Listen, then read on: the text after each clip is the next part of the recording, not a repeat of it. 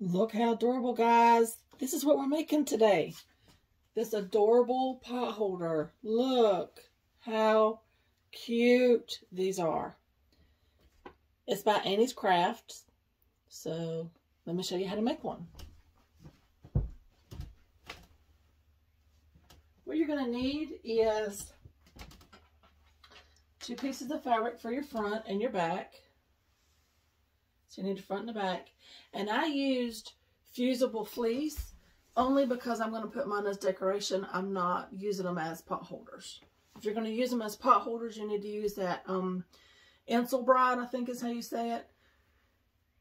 So it protects your hands. You don't get burnt up. So you need a front and a back for them. And I've went ahead and fused my fusible fleece to that. You're going to need 4 wing pieces. And these need to be mirrored. Do you see how they're mirrored? You need 2 for one wing and 2 for the other wing. And we're going to clip them together. And as you can see, this one is the round edge. And this one's kind of straight. This is the edge you're going to sew. I'm going to clip them together. And I have my other wing already. I have my other wing already ready, and it's mirrored as well. So we're going to sew them too. You're going to need some ribbon, and that's going to be his froof on the top of his head, like his cone. I'm going to use buttons for his eyes, and I'm going to use these green buttons. I think it'll be really pretty with this fabric, which I am using Cozy Up by Moda. That's the fabric line I'm using. And I'm just using fusible fleece. Alright, so you're going to take your pattern piece, lay it down, cut out around it. I store my patterns in these bags, so take your pattern pieces, lay them down, cut around them. And you'll get your pieces like this. Okay? So you need 3 of these for his froof, like his cone on the top. That's the extra pieces there. And I don't need these right now. So what I've done on the pattern, it has some markings. And this is going to be his neck. I don't know if you can see it. I've done drew on it with the friction pen, or however you say it, friction pen. And that's going to be his neck. I don't know if you can see this line that's right here. There's markings on the pattern that show you how to do that. And then it tells you to take his little big piece, so far down, and put it here in the middle. Them instructions are on the pattern. I can't tell you, that's not my pattern to tell you. But that's how it's going to look. So we're going to go to the machine, the regular sewing machine right now. And we're going to top stitch his beak on. You can use a blanket stitch or a pretty stitch from your sewing machine. I have a straight stitch machine, so I'm just going to straight stitch that. And then I'm going to sew his neck line. I'm also going to take my wing pieces, and I'm going to sew 1/4 of an inch down the 2 sides that I've clipped. I think I will take these for the next step. So let's head to the sewing machine. Alright guys, here we are at the sewing machine. What I'm going to do is I'm going to take and set my machine on kind of a medium stitch length. They're all different for different machines, but mine I'm going to put on 3.5. And I'm going to top stitch around the nose, or beak, or mouth, beak. So that's what I'm going to do. Take your time, go very slow. I'm not going to back stitch in the beginning because I'm just going to go over the stitch when I get to the end. So very slowly, even if you have to hand crank some, all the way around these tight little corners.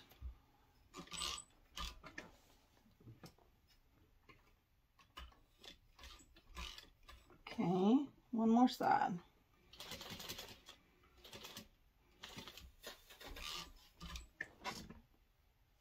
And I'm going to turn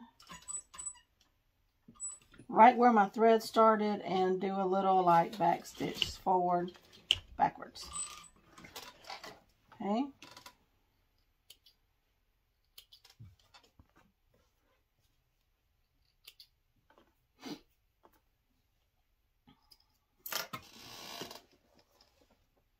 So mine is not perfect by no means, but no chicken is. So that's what my big looks like. Now I'm going to turn it to an even bigger stitch length, and for my machine I'm going to go to a 5, and I'm going to sew its neckline. I'm going to start here, and I am going to back stitch here because I don't want it to come loose as I handle it the rest of the way. And I'll make this a smooth curve all the way around.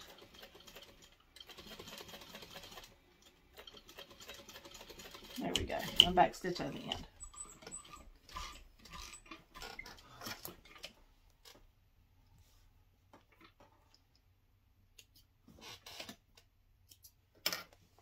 Okay, and there's his neck. I don't know if you can see. There we go. Now you can see. All right. So now I'm going to go back to my 2.5 inch stitch length. I'm going to sew these at 1/4 inch. Come right off the tip, all the way down and around.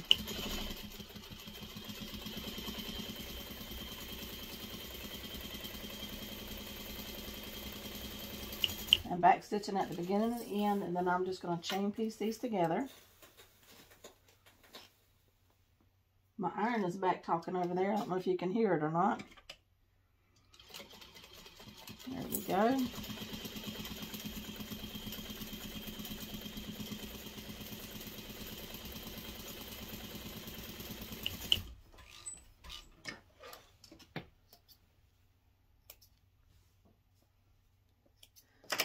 Alright, so now we're going to take the wing pieces and turn them right side out.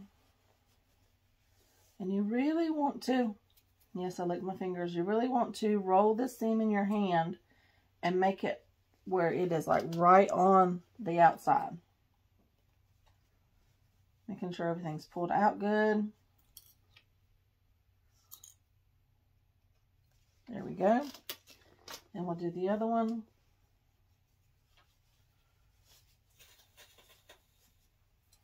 Just take it and roll it in your fingers. Making sure everything's pulled out good.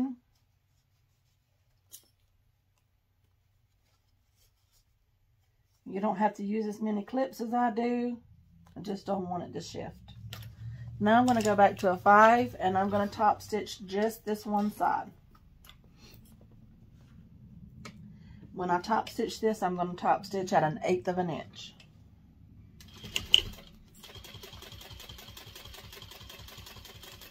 These are so cute. If you do like festivals or anything like that where you go off and sell, these things are sell so quickly. When I make them and someone walks in, they buy it. They see it automatically and they buy them. I cannot keep these made. Now I'm going to do this one.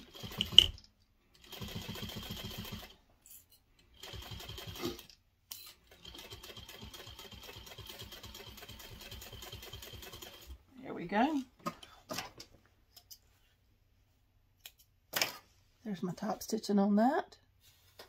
1/8 inch all the way down. Okay, so now we're going to take our wing pieces, and where this bottom curve part is, you want to put it in the bottom, like his bottom side here. So just nest it in there, line everything up good and straight, and clip it on.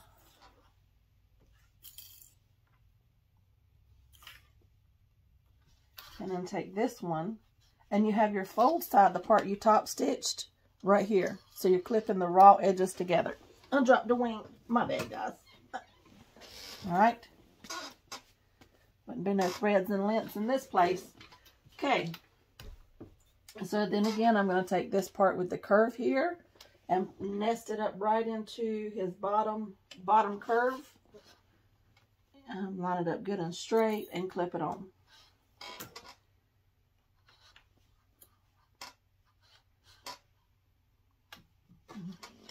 So that's what it looks like so far.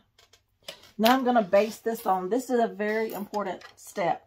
A lot of people will skip basting. I think it's very necessary when you got this wing, because you're going to put them all together and flip it and turn it. So you've got 1, 2, 3 layers of fabric and 3 layers of batting here.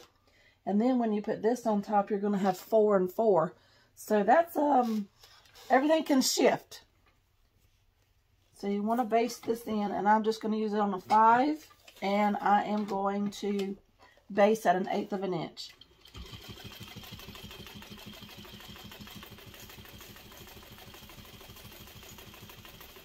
Okay. I don't know why I backstitched there. I think habit. And then I'm going to do this other one, because I do have a trash can right here beside me, so I'm not throwing my threads in the floor.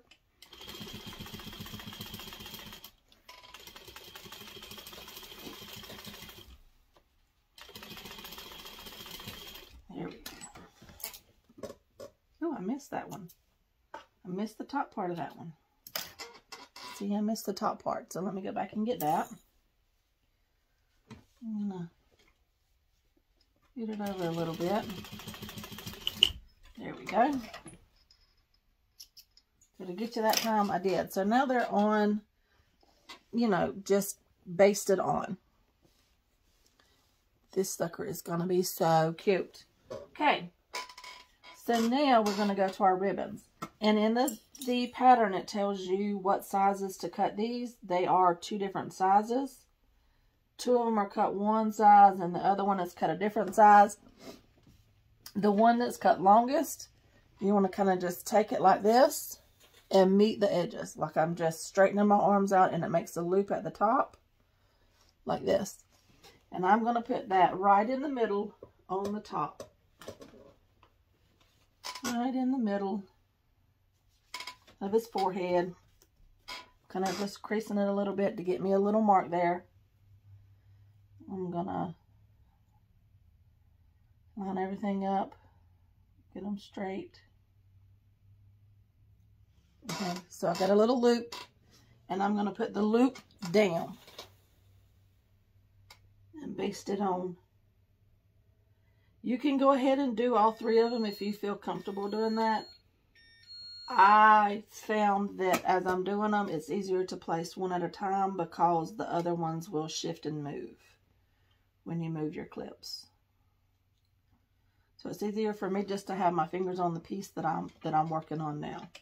So now I'm going to baste this one on. Just a couple of little stitches to get it attached. See?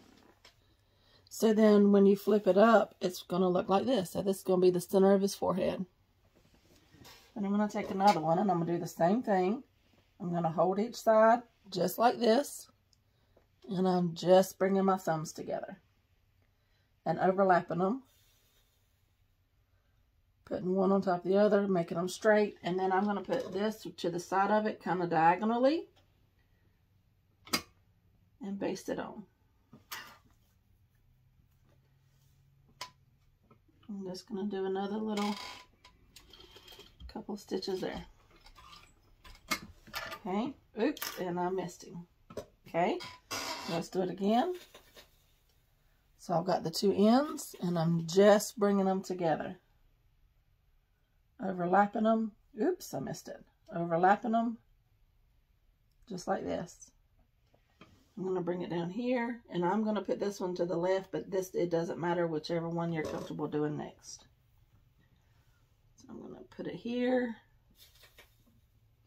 You do want to remember when you place this that you have a 1/4 of an inch seam allowance around the whole thing, so you don't want to catch it, like hang it off to the side of it, as it'll be caught in the seam when you sew it all together. So there's my second one. See, so as you're coming around here with a 1/4 of an inch, you don't want this to be like way out here to be caught in that. You want them to be kind of where they stand up and be nice and pretty. Okay, so I'm going to take my next one. I'm going to do the same thing. Hold them out like this. Bring my thumbs together. Make a loop.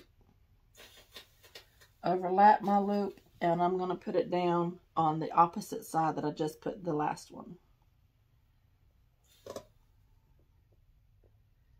Again, at a little diagonal. And I'll show you before I sew it on there. See, so if you sew here, you may catch that.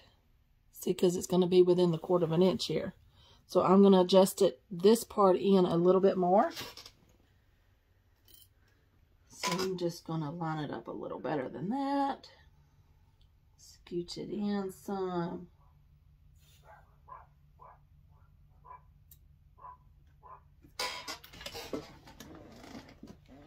Hey, there's someone here. Please call. Ah, guys, I'm back. That was my mail lady. She was delivering some fabric. I'm really excited. So that's how I'm going to sew this one on. Alrighty.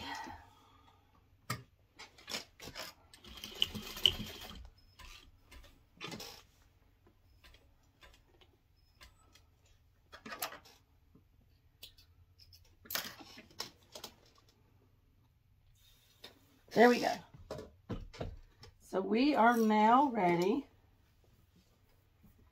to take our back.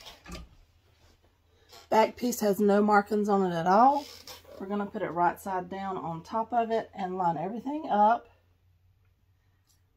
Whew, walk to the mailbox and back, I'm out of breath.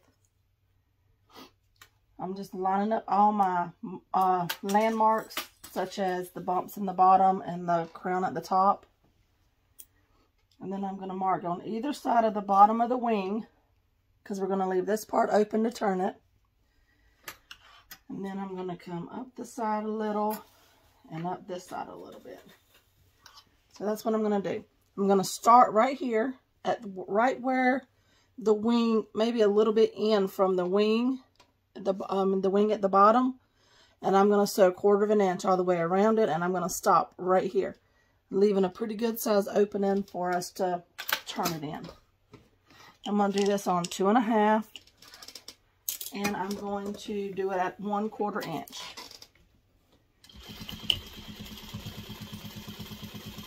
Take your time. You want these corners to be, not corners, but these curves to be good and smooth around.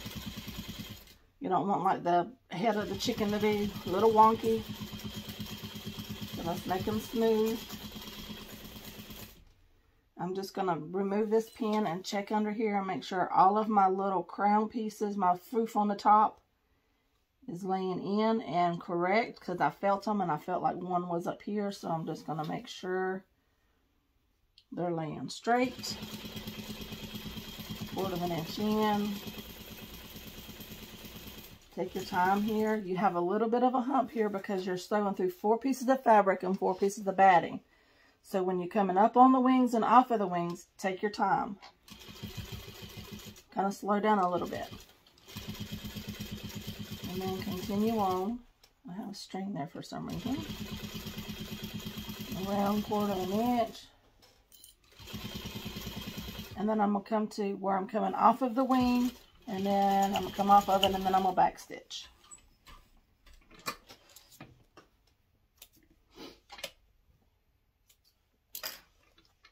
All my basting stitches. Alright, so this is what we have. Like a pocket. And at the bottom, it's open. This is what we're going to turn it through.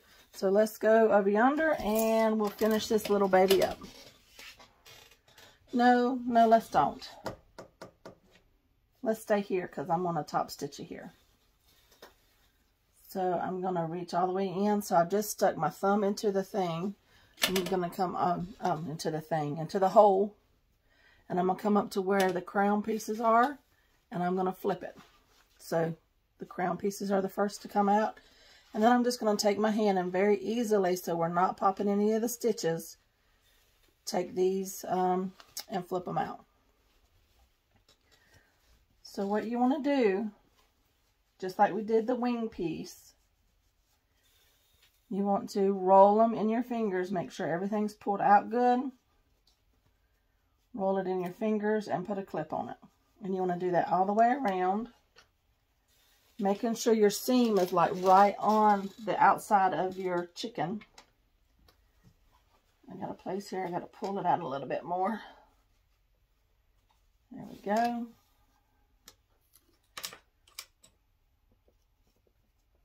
Top knots are out good. the second wing. Let me stick my finger back in there.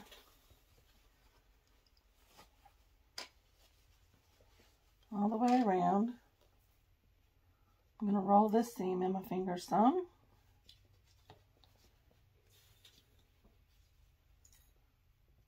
Just like this.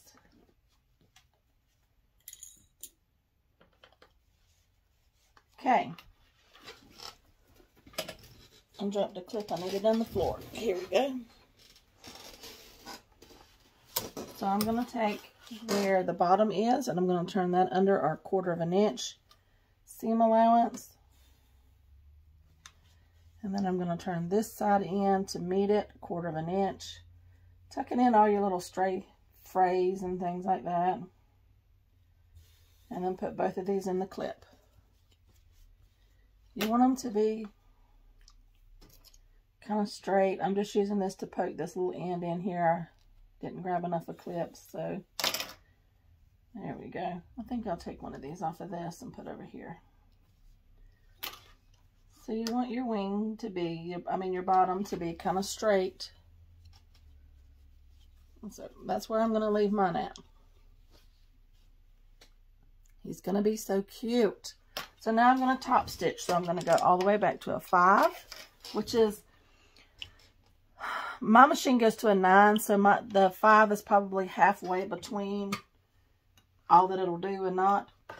And I've also found it's less noticeable starting and stopping your top stitching if you start and stop like right in a crease and then do like a tiny little back stitch right there.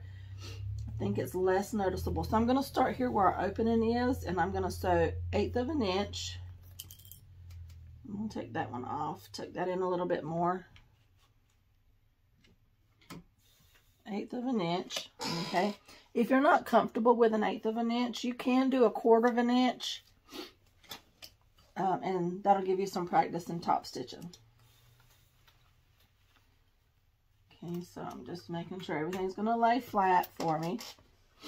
And I'm going to sew, and I'm going to take just one back stitch. And I'm going to catch both of them layers. And again, where my wing starts and stops at, you want to be very careful in coming up on it and going off of it. So I'm going to pick my foot up, take a couple of stitches, and make sure everything is still flat. Come around that corner, curve, it's not a corner. Flying clips.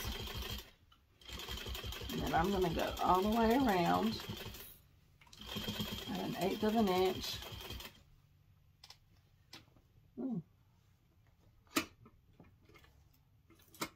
That kind of got a little wonky on me, but we're going to leave it. So I'm coming back up on this next wing. I'm going to put my needle down, pick my foot up, make sure the whole foot is on top of the wing instead of like going under the wing so it don't get caught. And then I'm going to continue very slowly. 1/8 inch all the way around. I'm coming back up here, so I'm going to take and clip. I'll start and stop tails. 1/8 inch all the way around. Well, if you do 1/4 inch. And I'm going to back stitch right there. Luckily I'm done because I just broke my top thread. So there's my top stitching. 1/8 inch all the way around. You can see here where I got a little bit crazy with it.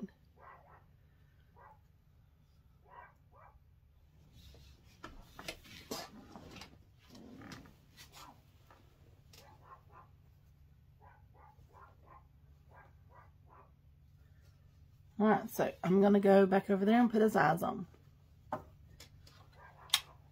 Alright guys, here we are. Here's my fabric package. We might open that in a minute and look at it and see what we got. But here is my chicken. So adorable. Adorable. Okay, so I'm going to take my glue. I know this is taboo, but I'm going to glue my buttons on instead of sew them on.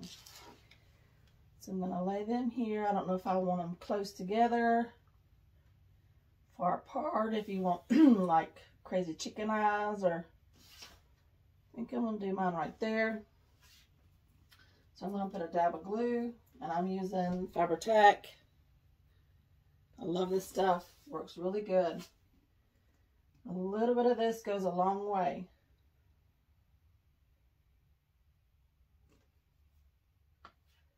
I think I'm going to put in right here. You want to take notice of the holes if you want them to be the same way. If you don't want them to be, that's up to you. I think they look better if they're all the same way.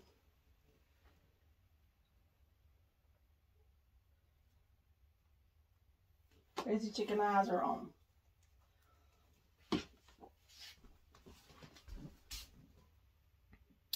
I don't think they're straight. Let's see. This one needs to come up and over a little bit more. Yeah, there they go. So this is our chicken, guys. 2 minutes. These will be dry. If you want to hand sew these on, I suggest going through all layers just to kind of hold them together. But that's it. That's our chicken. Oh, so cute. He's adorable. Adorable, adorable. Again, this is the fabric line that I used. Cozy Up by Moda. If you like these colors, this is what I used. My pretty sunflower one. This one that was so cute at the beginning. I got these fabrics from Walmart. It was a fat quarter bundle at Walmart. I think they're so cute. And I used black eyes on him. So cute. So that's it, guys. This design is from Annie's Crafts. I will put a link in the description below. If you'd like to purchase it, I'll put it in the link below. I'm just going to steam everything really good. I'm not hitting my buttons. And that kind of finishes off and makes it really, really pretty and flat. Alright, guys, I hope you have a great rest of your day. And I will see you guys in the next one. I'm back! I know I said I would open this fabric and see what we got. I don't know if y'all would be interested in it or not, but let's open it and see what was in here.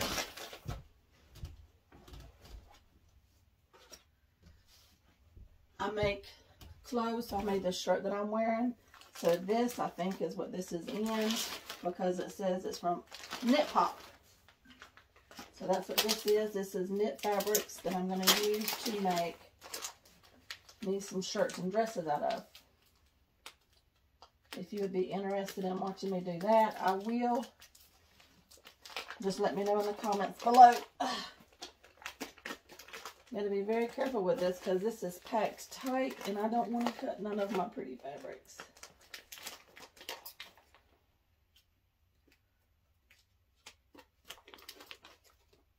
Ugh.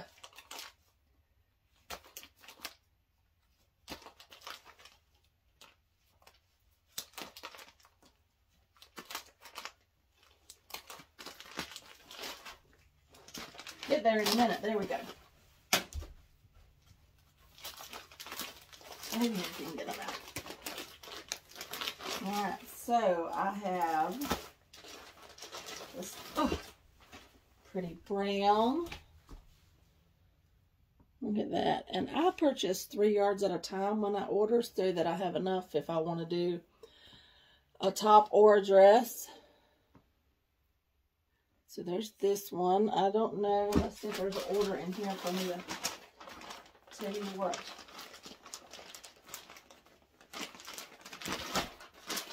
What colors or names they are.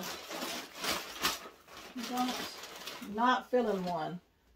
But this I got from Knit Pop. And today is the end of February. I want to say like the 27th or whatever. So right now they're having a pretty good sale. And then I got this pretty piece. I thought it was really pretty. Oh, and by the way, this is double brush poly. All of these, I think I got one French terry, but this is double brush poly. So it has a really good stretch. Really, really, really good stretch both ways. It's 4-way stretch.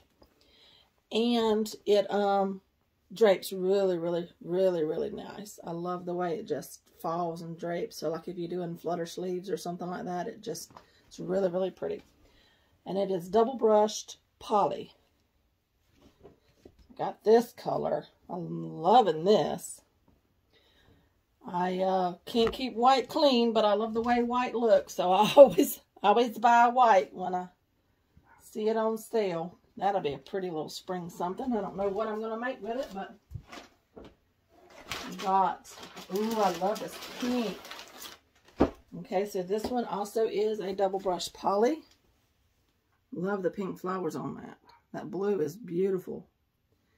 It's like a navy, but not quite as dark. Maybe more like I don't know, but it's very, very pretty. Very pretty. This might be like a Sunday dress or something. I might make me something like that. Okay, this one, you can tell by the different textures, is a French terry. And it is very pretty. And it has almost like a weave under the inside of it. I don't know if you can tell that. It still drapes very pretty. In fact, the shirt that I'm wearing here is a French terry, so it does drape and lay very nice. It still has four-way stretch, pretty good four-way stretch. French terry, though, I will tell you, does not have as much stretch as the double brush poly. So if you're looking for leggings or something like that, or tight fitting, and you're well endowed, you probably want to stick with the double brush poly so that it stretches around you and it's more form-fitting. I like more loose things, so it doesn't bother me with the French terry. Even with the French terry like this, it still has room for the cuffs. Like, it still stretches pretty good when you make the cuffs and stuff. So that, I can't believe they didn't put a little order form in there or whatever. But that's what I got today, guys. I'll see you in the next one.